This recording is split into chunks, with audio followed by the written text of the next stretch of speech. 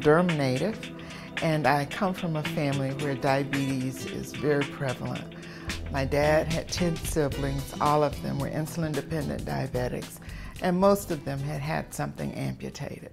So this diabetes project is really near and dear to my heart. We've all seen the data on rising rates of diabetes, rising rates of hypertension, rising rates of cardiovascular disease. What is so encouraging to me about the Durham community is that our community has looked at that data and embraced it as a challenge and said, this can't go on. We can't keep having these rising trends. We have to find a way to create more health in our community. There are really two things about this project that make it important. I mean, the primary one is that our people are dying prematurely and having disability due to diabetes and its complications. We need to do something about it. But in addition to that, we can help the entire country and perhaps even have an impact globally if we develop information systems that enable us to make better decisions, both as a community and in medical care, to lower these rates of death and disability.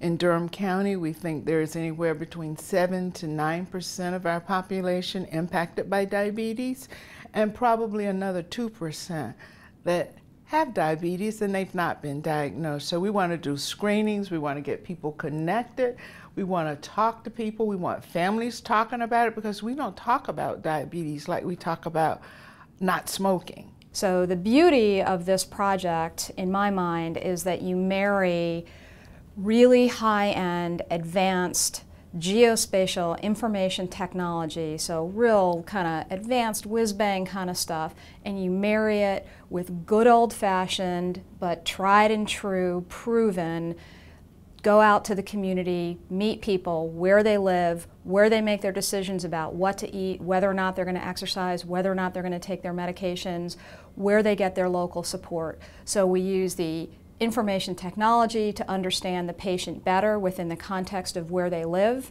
and then we take all of that information and we build a community-based intervention that brings the community and the technology all the way together. So we don't have to periodically sample with a survey that you do every few years. We can actually look at the electronic records and see exactly how we're doing. And of course, the message is we're not doing as well as we should. And we're hopeful that this very robust, integrative data system that gives us real-time feedback will help our neighborhoods and communities take matters into their own hands and deal with this epidemic. And our effort is also to understand the community resources that are available. We really don't want to duplicate resources. We want to maximize on the ones that capitalize on the ones that exist. And if there are models that need to be replicated because they're best practice, we certainly want to do that. And then we want to understand where the gaps are in the services. So we want to build a continuum of services. Durham is rich in resources, but we want to connect those resources. And we want our residents to understand where the resources are and how to access those resources. The part that we really need to test in this project is linking the data systems and that will allow us to figure out how to target particular areas with what kinds of interventions linked to very specific interventions. So that's the part that we really need to test here and then figure out what are the next reasonable communities to test this in. This is a condition or a diagnosis that you can live with successfully, and you can prevent yourselves from becoming a person with diabetes by making some lifestyle changes and understanding what your family predisposition is to it, and working with your medical provider. So there are lots of things that we want to do with this Diabetes Coalition. Durham is located in the middle of what's used to be known as the stroke belt. It's now known as the stroke and the diabetes belt, the southeastern United States. As we measure rates of obesity and diabetes and their consequences, cardiovascular disease in particular, the rates are very high in Durham County compared to other parts of the country like Colorado, Utah, areas where public health measures perhaps have been a bit more effective. The diet is different. So we have a lot of data to indicate that we have a problem. Now we need to do something about it. in controlling the diabetes or helping people be successful with living within the parameters of controlled diabetes, we expect to see a reduction in emergency department visits and the hospitalizations that can be avoided.